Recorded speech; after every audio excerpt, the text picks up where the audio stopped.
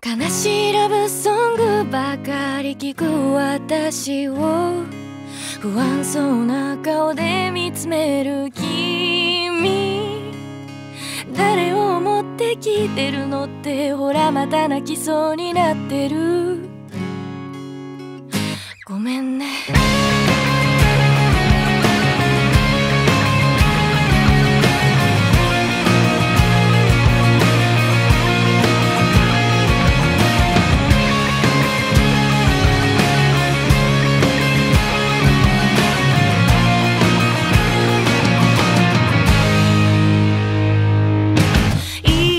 しか言わない君のことだから、今ここで私が別れを口にしてもいいよって言うんでしょう。強がらせてもくれないのね。すぐに泣く女は嫌いって君は言う。ああ本当に何も分かってないのね。この涙はせいだよ。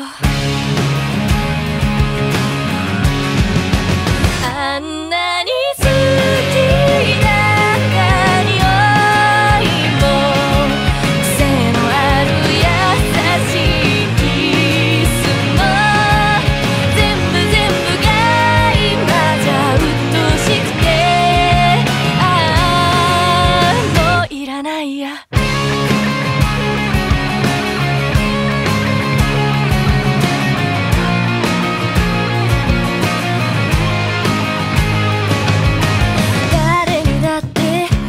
君のことだから、きっと今も私の知らないところで優しさの無料配布しているんでしょう。なんでそんなに怒るのって君は言う。